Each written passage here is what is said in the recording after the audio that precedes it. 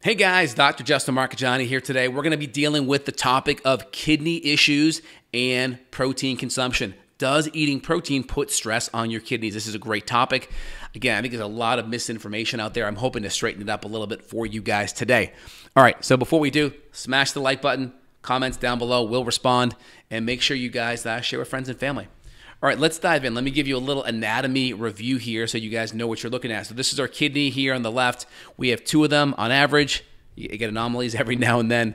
And in these kidneys, you have a functional unit, which is known as the nephron. This is what's actually kind of filtering. You have 1 million of these. And then the glomerulus is the actual filter part.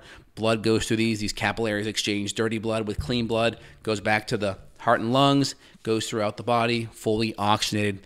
Blood is clean. Now, when you go under dialysis, essentially you have a machine doing what the kidney would be doing. So that's how dialysis works. And essentially, what damages this nephron? What damages the glomeruli? What is the underlying driving fact of it? Well, a couple things here out of the gate. Most people over time have thought protein is damaging because isn't protein recommended if you have chronic kidney disease? Well, that is true. I mean, if you have a lot of kidney stress already, sometimes protein could be a little bit hard on your kidneys. It's good to keep that in mind.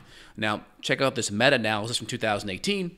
Interesting findings here, but it says based on the findings, our meta-analysis on protein-restricted diets may reduce the state or decline of renal function if you already have kidney disease.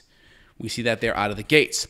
However, it says, however, the optimal level of protein intake in different participants left unanswered, and it says that it did not produce a clear beneficial effect for all-cause death events. It means protein consumption in and of itself is not going to increase your likelihood to die, not even close. But if you have kidney disease already, you may want to cut protein down a little bit. That may be a good thing to look at, but it's not the underlying cause. Well, what is the underlying cause? In my belief, looking at the data, working with patients for over 15 years, I believe insulin resistance is going to be the root underlying cause.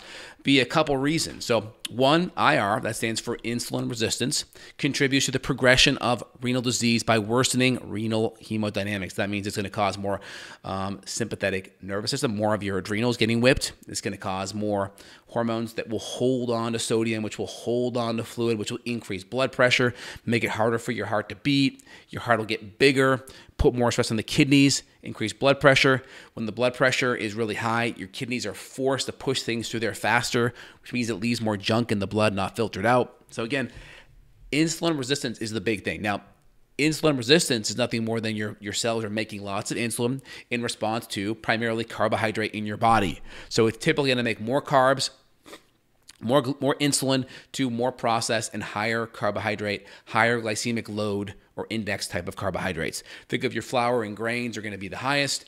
Processed sugar, your pop, your added sugar and glucose to drinks and foods.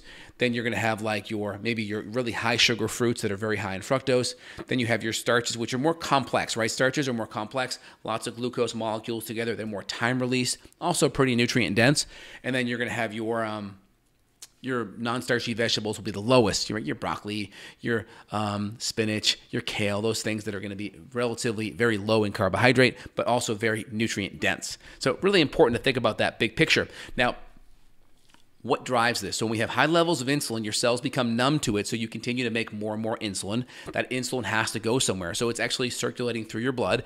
It's going to the kidneys. Insulin in and of itself, going through the kidneys can be very stressful, as I mentioned, on the hemodynamics of the kidneys. It's going to put more stress. It's also going to create advanced glycation end products due to all the proteins in there being sugar-coated. That's going to create more oxidative stress and more damage to that tissue into that glomeruli. And that glomeruli, that functional unit, that filter is now going to be damaged and not going to be able to filter out a lot of the junk in your bloodstream. So high levels of insulin, your cells start to produce more of it. Your beta cells of the pancreas produce more insulin due to the resistance of it. Then you also have glucose, which is what your insulin's responding to. So that creates the glycation and thus more stress on the kidneys. So this study that 2019 or 18, it showed essentially that if you have lots of kidney issues already, maybe reducing protein may help. I do agree with that. I think that makes sense. That's kind of standard of care. But the question is that what caused the issue to begin with? Most people assume, well, if we're pulling off protein, that must have been a contributing factor, right? It's kind of like, you're making some assumptions and logical steps to get there, but it's not true. It's mostly going to be the high insulin and glucose. That's why 80% of all kidney transplants, guess who they go to? They go to diabetics. And so underlying issue is you have to lower the protein, probably cut it in half. You want to make sure you have enough so you're not going sarcopenic and wasting muscle, but you would replace the calories that you were getting with healthy fats. That's going to be the key. So you're not going into an over-calorie deficit, which causes more muscle wasting as well, right? You can get rhabdo by muscle wasting too much, and that puts stress on the kidneys too. But you want to replace those calories with good healthy fats, good healthy saturated fats, good healthy plant-based fats that are going to be cold pressed and not oxidized, not through junky seed oils and processed vegetables like canola and soy and those kind of things. So big picture, you have a good understanding of what the big underlying issue is. Plus, if you have more muscle mass, you're going to spit off more creatinine. You're going to spit off more creatinine, which is going to be a problem for your kidneys too.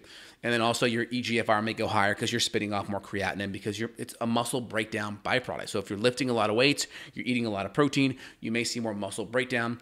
Does not necessarily mean that your kidneys are under a lot of stress. So really good to think about it like that. And then also there's other markers that you can look at besides just your EGFR. You want that above 60, and then want your creatinine to be typically 0.7 to 1.1. And then we have our BUN. Those are the two markers we look at. BUN's another protein breakdown marker. That stands for blood urea nitrogen. That's going to look at protein breakdown. Those could easily go high if we have high levels of protein or we're lifting within, let's say, 2 days before a test, or we're just eating a lot of protein in general. Again, if you're not eating a lot of the excess carbohydrates and processed foods, I think you are okay out of the gate.